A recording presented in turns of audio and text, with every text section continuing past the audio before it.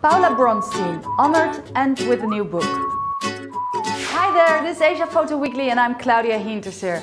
I had a chance to speak with Paula Bronstein.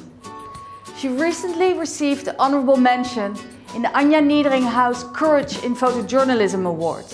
Plus, soon she will be launching her new book, Afghanistan Between Hope and Fear.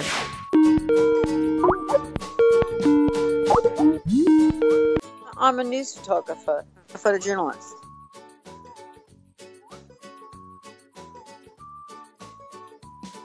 They pick you in terms of the kind of work you do, you know, and where you work. I'm thrilled to be a part of this.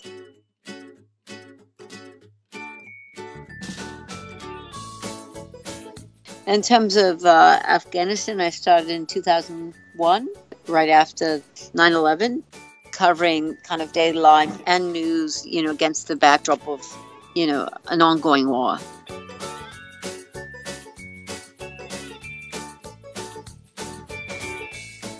There's always hope, but there's lots of fear.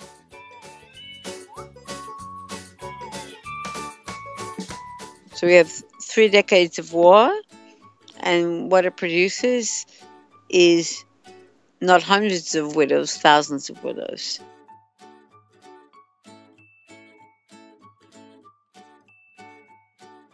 No one's going to stop me from working there. I did a whole new story this year.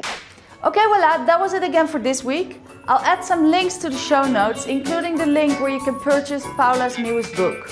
Bye!